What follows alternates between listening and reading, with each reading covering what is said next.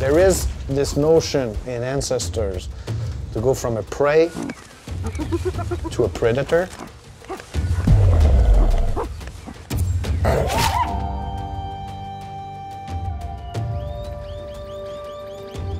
It's not about going through missions in an order that we picked for you. It's really up to the player to write his own history of our, odyssey on this planet. I want you to get lost in the universe we've created for you, and I want you to be that character, not a gamer.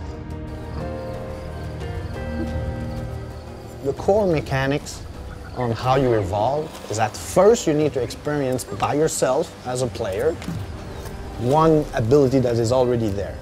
Once you've gained that, you go into your neuronal development menu and you can open up and build up your ability and skills tree. Because this is how your character gains skills and abilities, is through evolution. So it depends really on how you play. That will open up new skills and new neurons afterwards. There's also a generation menu where you can actually go 15 years in the future. And yes, the baby will become adult, and adult will become elders. But it's also how you lock a bit forever your neuronal system. The system of going through skills tree for one character, then a generation, and eventually the evolution is what we use the term RPG.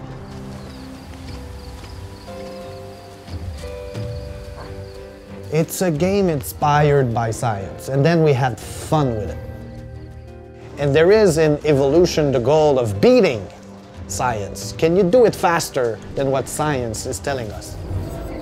Every single experience will be different because your path to the next species is your own. It depends on what you're doing. I decided to kill the warthog. I managed to do it. I knew how.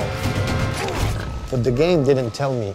So right now it is my own little story of how we became omnivorous. That's the journey of a prey to a predator. And I'm asking the players, hey you, Homo sapiens, can you survive like your ancestors did?